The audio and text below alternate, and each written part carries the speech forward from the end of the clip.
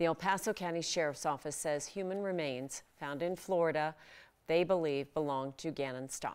He is the 11-year-old boy who has been missing from Colorado Springs since late January. That news is not unexpected, still difficult to digest. The El Paso County Sheriff's Office says it was deputies in Santa Rosa County that found the body in Pace, Florida, 2 days ago.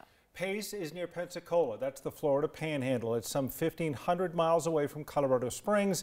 El Paso County investigators say the remains have been tentatively identified as Gannon via autopsy. We just heard from the DA's office about all of this, and our Lori Lizarraga now has the latest.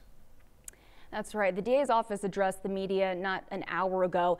What we heard from the prosecutor in this case against Gannon's stepmom are serious new allegations that charge her with murder in the first degree with intent and deliberation.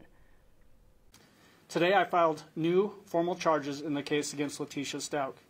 Those charges are murder in the first degree after deliberation, a Class 1 felony that carries a potential prison sentence of life in prison without parole.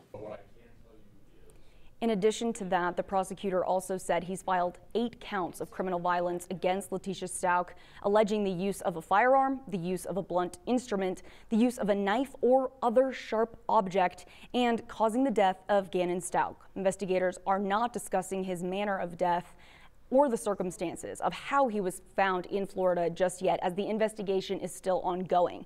Gannon disappeared on January 27th from his home in Lorson Ranch. Letitia Stauch was arrested in Myrtle Beach, South Carolina on March 2nd, 5 weeks after she first reported her stepson a runaway to authorities. And today, a reporter asked prosecutor Michael Allen if he believed Gannon Stauch was killed in Colorado.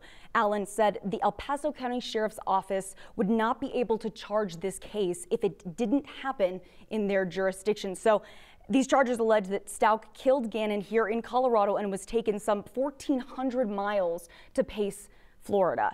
Now, Stauch is due back in court on April 14th, and El Paso County Sheriff's Office is asking people if they saw or believe they could have seen Letitia Stauch in Pace or Pensacola, Florida between February 3rd and February 5th, that they please call El Paso County Sheriff's Office tip line. That number on the screen, 719-520-6666. There's also an email that you can send your tips to, but of course, they're very adamant about that time frame, February 3rd to February 5th, either in Pace or Pensacola, Florida. So hopefully we can get that news out there in case anyone did see anything. Kim, Tom? Well, there are some answers coming, it seems like, as far as what happened, but your heart turns to that 11-year-old boy, and your mind turns back to his birth mother and father at that press conference on the day they filed those charges the first time, and the emotional impact of such a loss. Lori will continue to follow the story.